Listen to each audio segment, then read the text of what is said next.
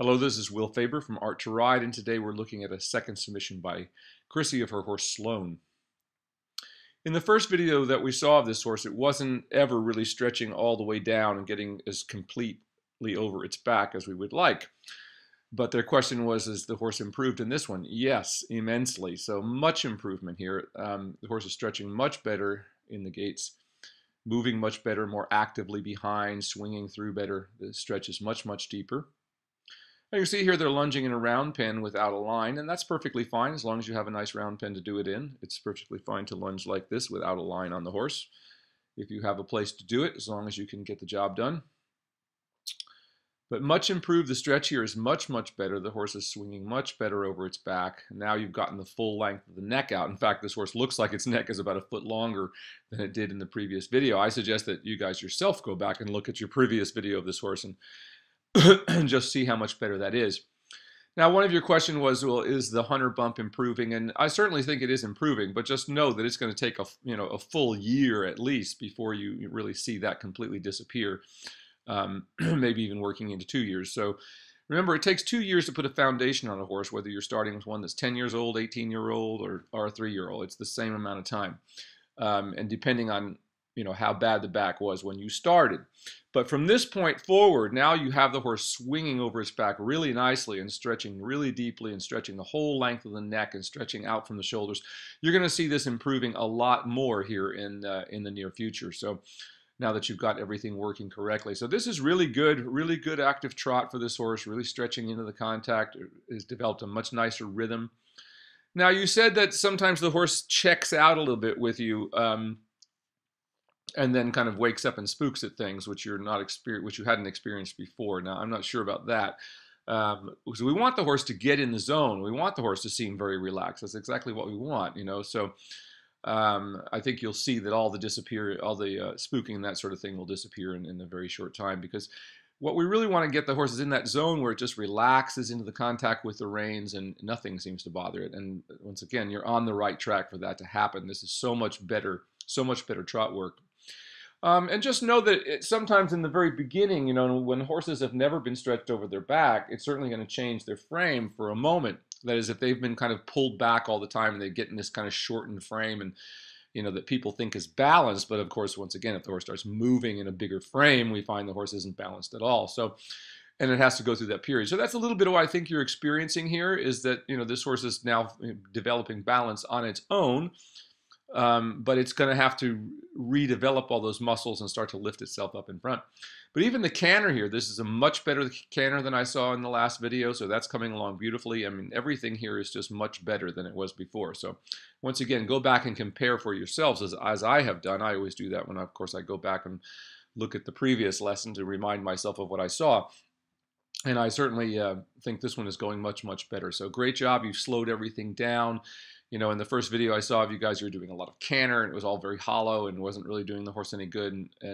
But this is just, you've really gotten it under control now. So great job. All you have to do now is just keep it up and just know that the horse will develop. That's the hardest thing for people, and once again, why I said about doing all these videos that I did. Because most people don't get a chance to be around horses developing over a long period of time. They've just simply never seen it done. So they do what they know and what they've seen. So if you've never done it, you're going around here, months go by and you go, is this working? But it definitely is working. And I think it's really great for you guys to educate your eyes, to go back and look at your previous video and just look at how much better this horse is stretching, how much longer its neck is, how much better it's swinging through behind. See, when it gets right there and it starts to have really good hock action, that's exactly what we're looking for.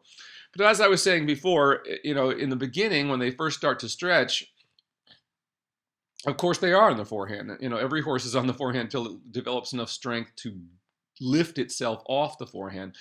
And that's the big thing to take home, is to realize that you can never do that artificially by pulling a horse's head up or pulling the neck back into the shoulders and this kind of things that we see people doing, attempting to get the horse off the forehand. But once again, what you would find is that horses that are trained like that, they're really just, as soon as you go and start to get them moving out a little bit, or you try to do extensions and these kinds of things, you find that everything falls apart, or even just to canter the horse or to gallop. But once again, this is so much better now. This canter is so much better, so much longer and slower. When I saw the horse before, it was just kind of running around in the canter. Whereas this is really good. It's slowed down. It's really gotten over the back. And you're going to see this horse really, really improving. Really good swing there. And I like how you're keeping that canter work to just a few moments, and that's exactly what you want to do. A couple of circles around at this level, and then back to the trot. Remember, at any level, it doesn't do a great deal of good to just canter for long, long periods of time, as the canter is very hard on the horse's legs. And once again, as we go up through the gears, as the horse goes faster, there's simply more pressure on the horse's feet. So we have to be very careful about that. But coming back to the walk here in the mounted work, this already looks much better. The horse is more active and swinging over its back. Much better than when I saw it. And just look how much longer the horse's neck is. Now, when you see the horse there in silhouette, you can still see the horse has that big dip there and has the hunter's bump, as people used to like to call it, as if that was something good. Well, that's not something good. That's basically where the spine is beginning to fall away from the hip bones there. And if it proceeds to do that over a long period of time, that's how we end up with kissing spine. That is, the top ridges of the horse's vertebrae start rubbing together at the top, which can basically lame a horse for life. I was just talking to someone the other day that was telling me about a 6-year-old having to have an operation. I mean, imagine a 6-year-old already having kissing spine, how sad that is. But once again, part of that is caused by people raising horses in too small an areas. Out here in the West, we see that a lot, and also why we don't see much breeding anymore. We saw a lot of it back in the 80s, everyone trying to breed their own warm bloods. And if you don't have 100 acres for them to move around on, and you stand them in a 24 by 24 pen when they're babies, this is what often happens, is just standing around, their spines drop because the weight of their bellies just pull the back down. So once again, that's why we have to be so careful of that. But this is much improved, and I'm sure that over the next months, you're going to start seeing a big improvement in that back and that hole behind the saddle there. That will fill up, and the back will come back up into the right position. That's the beauty of the classical system, is once you start doing it correctly, the horse kind of self-heals itself, so to speak. Just like an older person, for instance, who's never done any kind of stretching, you can do amazing things if you just start doing it and doing it regularly. It's a really good stretch here in the trot. Once again, that's way improved over what I saw in the last video. Much more completely through and over the back. Like, there is beautiful. Look how nice the hocks start to move there. You can see the ball rolling over the ground, as I like to say, the entire length of the horse's top line. And that's the biggest thing to take home is, think of the top line as one long muscle, like a bicep that you're trying to engage, like flex over the whole length. Now, they are different muscles, but they're muscles that conjoin with each other to form the top line. So, but you don't need to know all the names of those muscles if you want to learn them all. It's a good thing to do, but the reality is that you need to think of it. It's how you think of them that's important, and just thinking of the top line as one long thing, and not just, you'll hear people talking about, oh, I'm building up his hindquarters. Well, you don't want to build up the hindquarters. You want to build up the entire length of the horse's top line. And in your question, you also asked me, well, is it good to do trotting poles and all these kinds of things? And the answer is absolutely yes. It's good to do all those things as long as the horse is working over its back when you're doing it. It's like going up and down a hill. You'll hear people talk about, oh, I'm going to take him out and go up and down hills to build up his hindquarters. Well, that's great, but it only works good for the horse if the horse is working over its back up and down hills. It's like the cavaletti or jumping, same thing. Jumping's great for horses, to a certain extent, if you don't overdo it and the horse is jumping over its back. Once again, that's why we want horses to jump over their back, so they land and get their back feet on the ground quicker, taking the pressure off the front legs. So once again, this is just a really good trot. This is hugely improved over what I saw before.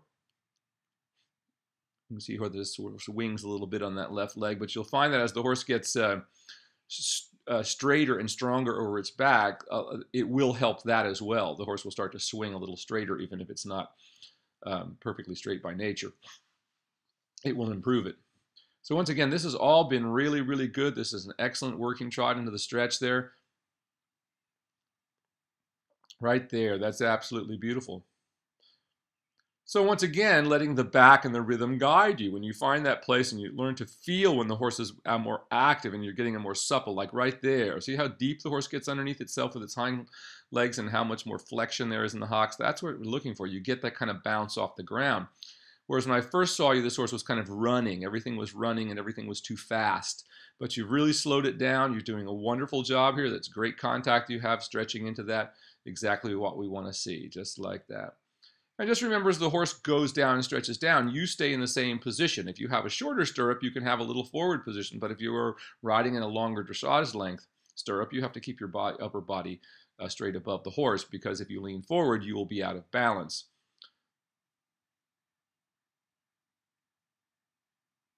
Once again, this is all really good. He comes up a little bit, but you get him right back in the stretch. And once again, study these pictures and watch how the horse goes down, like right there, how much more flexion you get in the hock. And you can see the back almost lifting by itself. So if you continue this work, this horse is going to develop absolutely beautiful. You have it working over its top line now. Everything's working great. All you have to do now is just keep doing it. And the horse will develop all by itself, or with your help, so to speak, as long as we keep doing this. And just testing as it comes up. You wouldn't want the pole to come much higher than that. That's getting a little too high. You can see how things are starting to slow down. It's looking like it's struggling a little bit in front. And then we want to let her back down again. So that's exactly what we want to do. Test the water, you know. We don't just stretch them there and just keep them in a stretch for the rest of their life. We keep testing it. So we get them all the way down there, find that optimal space, optimal movement, so to speak. And then we simply just bring the pole up. And well, as I said, with this horse, you don't need a whole lot of backwards tension or any, in that it's flexing at the jaw and pole perfectly nicely when you get it all the way out there in the neck. So that's exactly what you're looking for right there, and that's wonderful. Okay, the horse pops up a little bit, and you just go on and correct it. But once again, the horse looks very comfortable and actually looks to me like it's getting in the zone. So, you know, it may be that the horse was used to kind of, you know, being like your last ride looked a little agitated to me. Everything looked a little agitated. So that's kind of a false sense of getting the horse on the bit, you know, and stabilize. But what you're going to find going like this, I think all your little spooking problems and that sort of thing are going to disappear quite rapidly. Because that's the whole point of doing this work, is, you know, the horse learns that it can move in a way that it's comfortable with and actually can enjoy its work. I mean, I know our horses just look forward to coming out. They can't wait to get out in the ring every day. They're very happy horses. So, and they finish relaxed every day. So that was really a nice downwards transition. You didn't over-pressurize the back. Now, this is exactly how you need to ride this horse. Now, you were saying something about wanting to go to a horse show in the not too distant future. And I don't think you're far away from being able to do a pretty good training level test. I mean, that would certainly be where I would put the horse. Your canter had improved a lot, so I think you're on the way there. And once again, just know that you don't need to do a lot of canter in order to help the horse. You need to do the trot work, and then you come and you test the canter to see how much back strength you have developed. But once again, coming back to a nice swinging walk, she comes up a little bit there, but you do a great job right there, just stretching her right back into the contact, and that's what you want to do. That's really great. And of course, when the horse is correct, it's just the weight of the rein between you and the horse. That's the only way the horse is ever going to know it's doing the right thing. And the reason that you see horses trained in this method, you know, lose that irritated look and the swishing tails and grinding teeth and all that kind of thing. Because if you are pulling against the horse's mouth, you are punishing the horse. I don't know why that is so hard for people to realize. This idea that, you know, you're holding 5 or 10 pounds of pressure in your hands is an absurd one, because, you know, go to a gym and take one of those pulley things where you can adjust the weight and put on 5 pounds and see how much 5 pounds actually is holding against your hand. It's a lot. It would be enough to be, as I said, basically punishing the horse all the time. So the only way the horse knows whether it's doing the right thing is when you stop giving it aid. In other words, you stop bothering it with your hands and you stop bothering it with your legs. And you let the horse just cruise along. And that's what we want to do. We want to get the horse to the point where, you know, we set it and it goes at whatever pace it is, you know, until we ask it to do something different. And that's exactly what we want. But the only way to get there is like this. And coming to the canter here, now that's really a pretty good canter right there. And I like how the neck is getting so much longer and slower in the canter, and the horse is actually starting to reach down. So really, you guys have done an amazing job with this horse since I saw the last one. You've taught yourselves, and this is hugely improved over what I saw. Look what a nice, bigger swinging stride this horse has in the canter than what I saw before. Last time I saw the canter, the horse was just running hollow. So this is immensely improved over the last time I saw it. Nice swinging canter right there, the whole length of the neck. That's absolutely beautiful. And just exactly what we want to be able to do, stretch the horse in all 3 gaits. You know, if you watch some of our videos with Amber and Legolas, and you'll see how once you get this top line really established, everything else starts coming really quick, and you get the strength. And once the horse starts to come up on its own, and we see the beginning to develop collection, how easy it then is to go and start doing these more difficult movements. It does not take some, as I said, Herculean feat of strength to be able to ride a horse that's going correctly. It doesn't at all. And once again, correct training will make your horse easier to ride, not harder to ride. So, if you see, someone tells you they have a schoolmaster, yet you get on and it goes completely insane, that tells you how the horse has been trained. Horses that are correctly trained, don't get angry at somebody who's just a little inaccurate with their leg or go crazy from it because they're not scared of it. The point of the classical technique is that we're not making the horse afraid of the aids. We're getting it to accept the aids and accept that this is a coordination between the horse and rider. A really good canter here. This is immensely improved. Look how beautifully soft the underside of the neck stays throughout this canter, and how round, and what a slower and deeper canter this is. This just looks immensely better than the last time I saw you.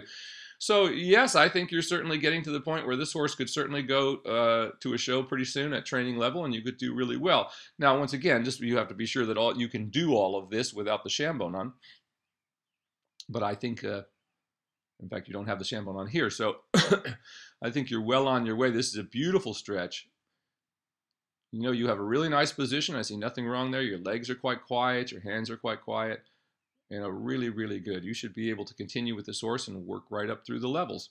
Once again, understanding that when we work horses correctly, they don't resist everything. That's why people have such a hard time riding some of these horses. When you see trainers that have whipped horses up into a false frame, the students can never ride like that, and then it becomes this big drama. Of course, the horses aren't over their back, so then they try to do upper level movements, and it's all a big struggle because the horse isn't prepared for it.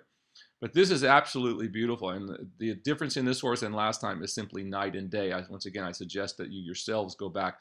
The horse's muscling is looking longer and sleeker. That's exactly what we want. The horse looked a little bunched up last time I saw it. And once again, you can see that hole there behind the saddle and the silhouette. But once again, you're going to see that improve immensely. And it certainly has improved a little bit since I saw you last. But once again, it's going to take, we must think in terms of years, not in terms of months when it comes to developing this top line on the horse. It takes 2 years to put a foundation on a horse. And when you are doing it right and you're not being interrupted by constant lameness. Once again, that's why it's so important to work your horses correctly so that you're not constantly losing muscle to downtime, which I see so many people doing. I'm spending so much time with veterinarians and getting injections and this sort of thing. We have a barn full of horses and none of them get any kind of injections. They're not on any kind of injections whatsoever. I trained horses for many, many years, and was a 3-day event rider and trained fox hunting horses for years, and, horses that had to be sound and go sound for miles and miles and miles a day.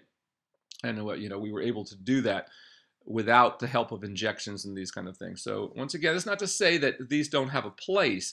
I mean, certainly there may be some horses, due to arthritic conditions or whatever, or damage that's been done to them. But, if you're having to inject your 6-year-olds, there's something seriously wrong with what you're doing, and seriously wrong with any veterinarian who doesn't tell you, the real answer to your question. And that's why, I firmly believe, and I personally work with veterinarians who ride horses. I won't work with veterinarians who aren't riders because they just don't have the same kind of feel for the horses. I was very fortunate in my youth to grow up when I worked in Unionville, Pennsylvania. Our next door neighbor was Matthew McKay Smith, who started Equus Magazine. In Kentucky, John O'Brien, who was the greatest vet in Kentucky, was my vet from the time I was, a child. And these men, were really like those kind of great old guys, from those English books, All Creatures Great and Small or something, who really cared about the animals, not just making their next house payment. So those are the kind of people that I look to work for, and the same kind of trainers you should want to look for, who really care about the animals and, above monetary gain. Unfortunately, it's people can make a lot of quick cash in the horse business these days, by selling horses off that are not correctly trained, forcing them into frames, fooling people. A lot of big names fool a lot of people because they're so enamored of the big name that they don't realize the person's taking them to the cleaners. And I've seen horses come from some of the top barns in Europe, that came out of those barns drugged when they were bought and things like that. So, you just have to watch out for that all the time, the mentality of these kind of people. A beautiful in this stretch here. Once again, you've just done a great job with this horse since I saw you last. This is so on track from what I saw the last time. Immensely improved. You know, when you get in that place right there, yeah, just ask for a little more, which you do. So every time I think in my mind, I'm about to think, well, if I were there, I'd tell you this. You're already doing it. So you've already gained a lot of good horsemanship about, you know, feeling when the horse is right and when it's wrong. And I can see that from the work that you've done, much improved, even if you guys aren't aware of it yourselves. But hopefully after seeing this video, you'll go back and compare a little bit with what you saw the last time and you know, have the courage to go on with what you're doing. I know it's very difficult, you know, to ride horses correctly because, you know, we live in a world where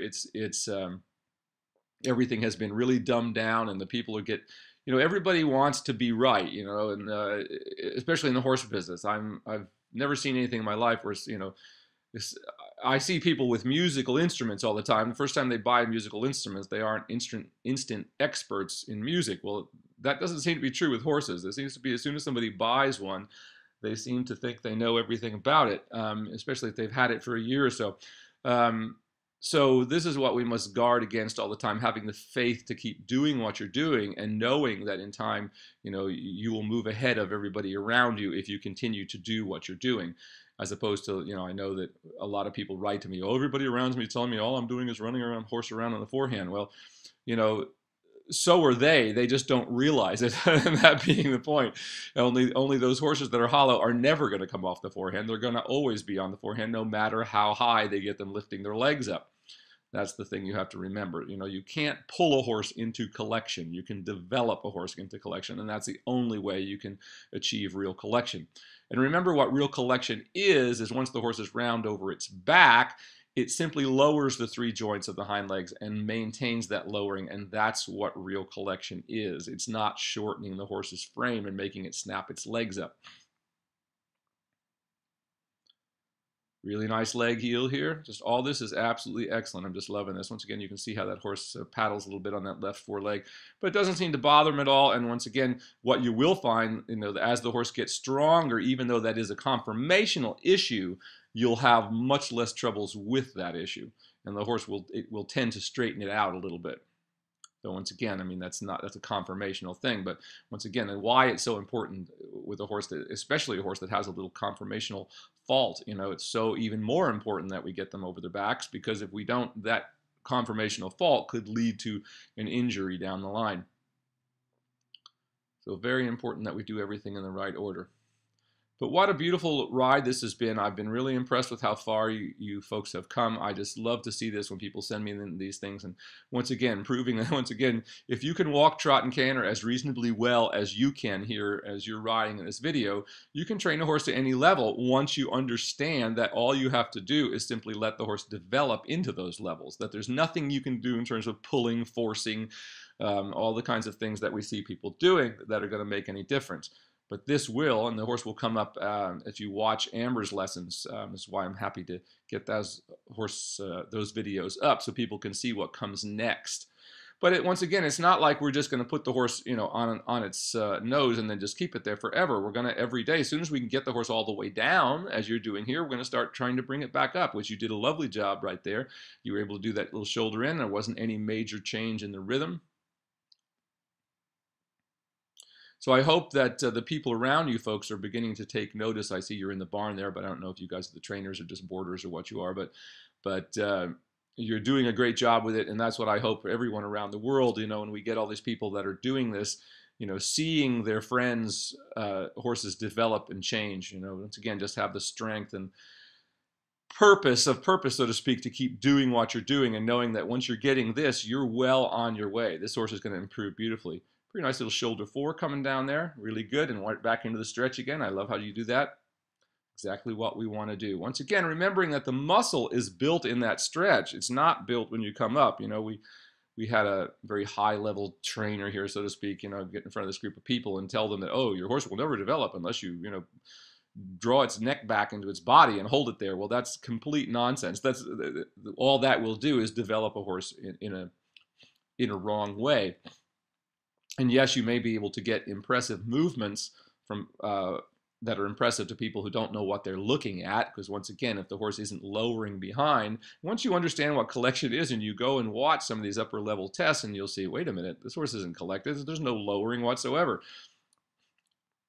And unfortunately, the judges, we've let our standards slide so much in dressage, that now the scores are, for someone just doing a decent test, is getting up into the ridiculous, 90s and things like this, because if everybody doing it wrong is getting a 75, what are you going to do for the people that are doing it right, And unfortunately, that, the scores used to guide. It used to be that you knew that if you didn't break a 50%, that you weren't sufficient at that level. And once again, remember, if a horse is not working over its back, nothing it's doing should be able to score higher than a 5 because it's insufficient, which is, the concept of dressage judging. 5 meaning the level at which the horse is sufficient, it's schooling sufficiently at that level, and then the score above 5 is, how brilliantly you're doing it, so to speak, and how well, and other little inaccuracies that can happen. But, we need to get back to that in scoring, and, 90% of the horses that we see schooling today would have to go back to training level, or even that, because they're not working over their backs. But that's what we need to do, because we basically need a re-education, a re-up of everything,